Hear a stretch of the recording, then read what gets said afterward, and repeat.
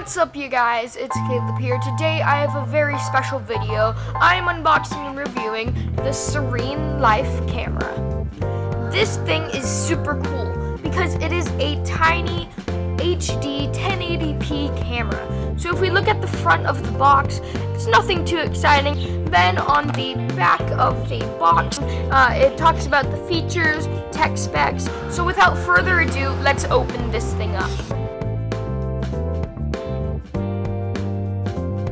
Oh, and then here is the clip that I guess we can attach to the back of the camera. And then here is a charger.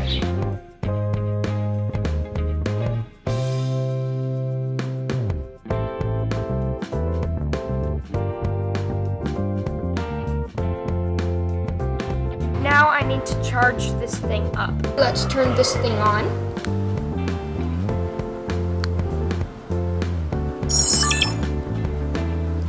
And you guys can automatically see what this thing is seeing. Right now it's on video mode. The screen is kind of bad quality, and then through the lens of the camera it gets a bit worse. So you guys can't see what I'm seeing too well. But if we were to press the up button right here, we are automatically taken into picture mode. So not only can you do HD video, but you can also do pictures with this camera. And then if we were to press the up button one more time, it's just about the SD card. And one more time, we get access to the settings. So right now everything seems a bit bright, so I'm gonna change the exposure down a little bit and turn on the anti-shaking. Okay, so I have now put in a micro SD card, so if we were to turn this camera on, there we go, we can now see everything and finally record. So right now it is recording in 1080p. If I were to flip this around,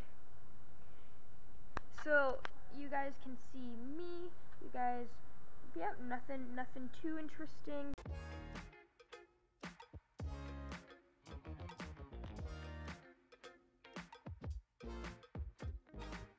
Overall, I think this camera is pretty cool. I really like how it's so small, but it can still record okay footage. One thing that's really great about this camera is its price.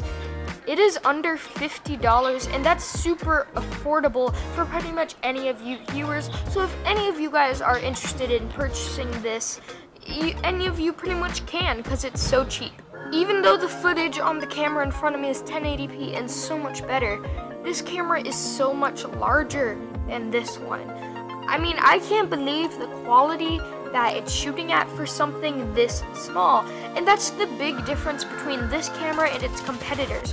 Although it is not the best quality on the market and it only shoots at 30 frames for 1080p, the camera in front of me is also shooting 1080p 30 frames, but it's so much larger. You can't put this thing in your pocket.